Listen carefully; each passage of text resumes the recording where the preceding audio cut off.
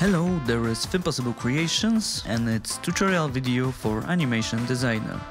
In this tutorial we will make the Cyclops model be more elastic, so the animation will look more fluid, and we will add some extra hit effect when the Cyclops hit the ground.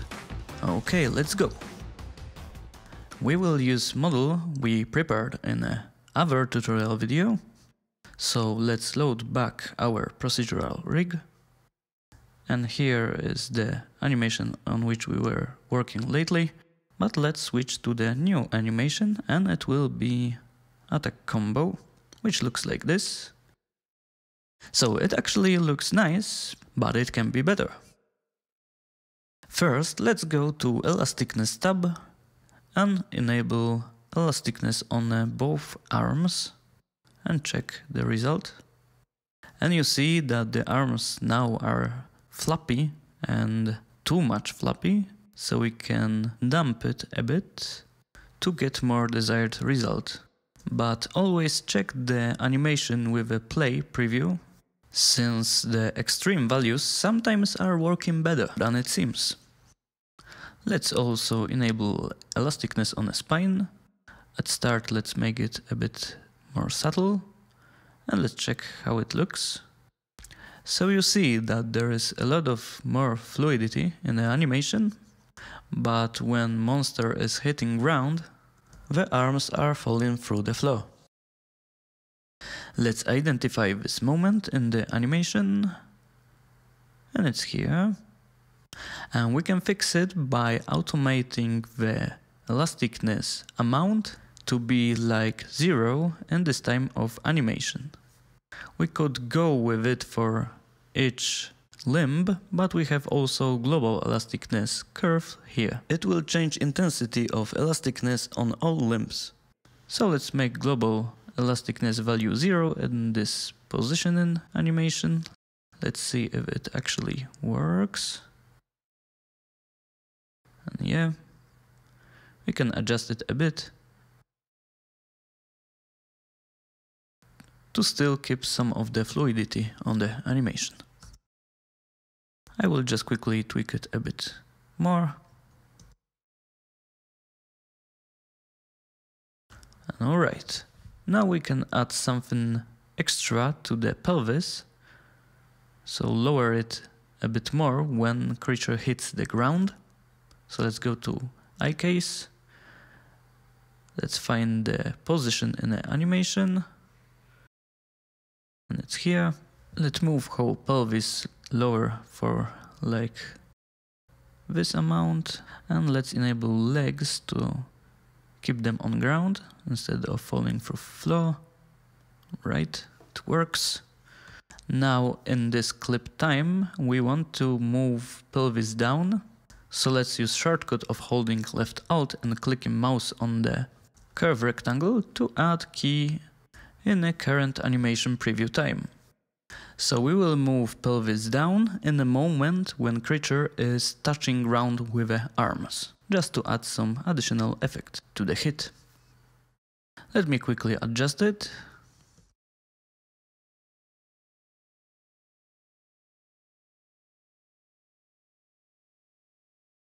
It's kinda hard to notice, and you probably can do it even better. But thanks to this, I will show you another trick. Now let's switch to the modificators. And let's fix the arms going through floor again. But right now, it's caused by our pelvis going down, not by elasticness. So let's just add some spine bone. And let's find time in animation which we want to fix, and it's here. So the arms are just slightly going through floor, we want to fix it, and using the rotation, again hold left alt and hit on the curve rectangle to add key in the current time of a preview. And with it we will apply this spine rotation correction only in the time of animation we want to do it. And it seems it will work.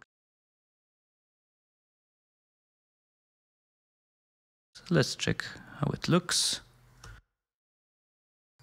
And yeah, it seems everything is alright.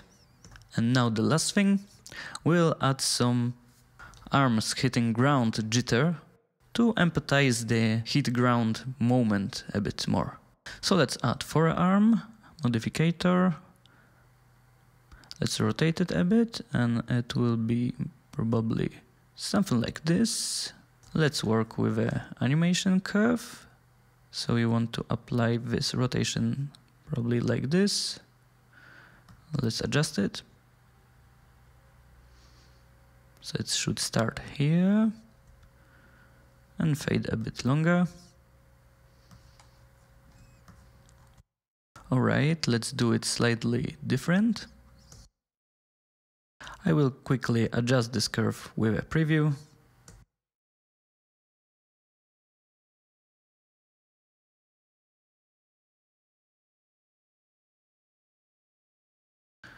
Alright, now it looks nice. So let's do the same on the second arm.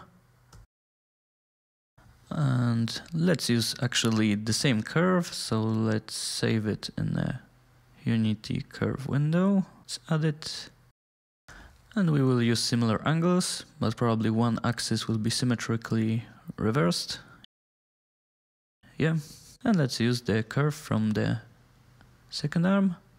Let's preview it, and yeah, it works.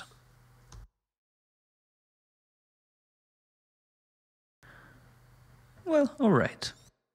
You see, you can spend more time to make it look better, but this result is okay for me. Let's compare it. Yeah, I like it much more. Let's export the animation and let's do one more comparison with the original animation. Let's drag and drop model, and there is our animation and the original animation. Yeah, and that's it for this tutorial video. I hope it was helpful for you. You get some ideas how you can work with Animation Designer. If you have some questions, feel free to ask in the comments below. Subscribe to see more. Hit the bell for notifications about new videos. Thanks for watching and see you next time. Bye bye.